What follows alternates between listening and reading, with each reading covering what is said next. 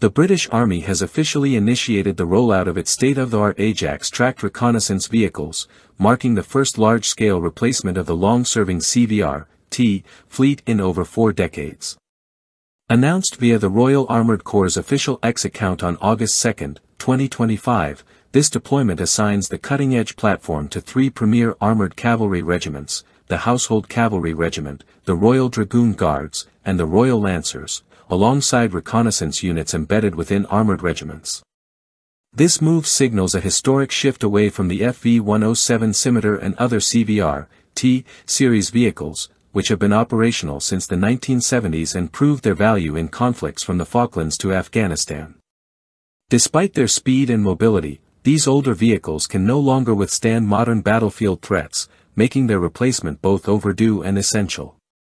The Ajax introduces a leap forward in capability with advanced armor protection, a powerful 40mm CT-40 cannon, and a fully digitized networked architecture linking surveillance, targeting, and communications into a unified system. With its high-speed mobility, sophisticated hydropneumatic suspension, and modular defensive suite, Ajax is built to survive and operate in contested environments where older platforms would have been overwhelmed. Each of the 3 recipient regiments will see its mission capabilities expanded significantly. The Household Cavalry Regiment, already tasked with forward intelligence gathering and route surveillance, gains extended range sensors and greater survivability. The Royal Dragoon Guards, structured for high-readiness global deployment, will benefit from Ajax's enhanced standoff reconnaissance capabilities and improved battlefield awareness.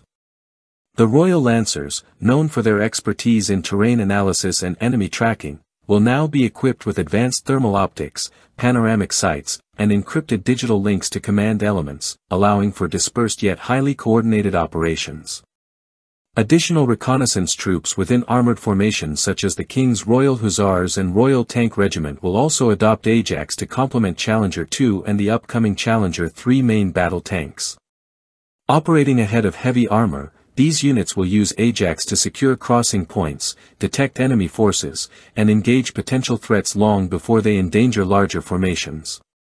Built by General Dynamics Land Systems UK, Ajax comes as part of a 6-variant family that includes vehicles for command, repair, engineering reconnaissance, and armored personnel transport.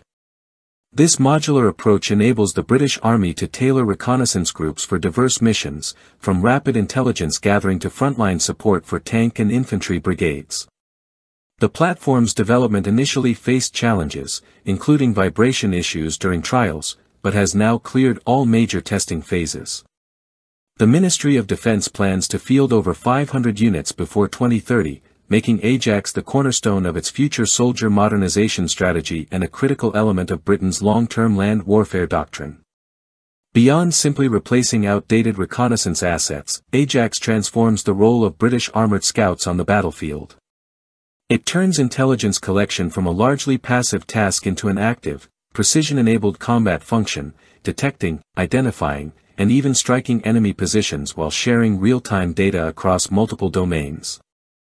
This capability strengthens the Army's ability to dominate information flows, maneuver decisively, and shape engagements in modern high-intensity warfare.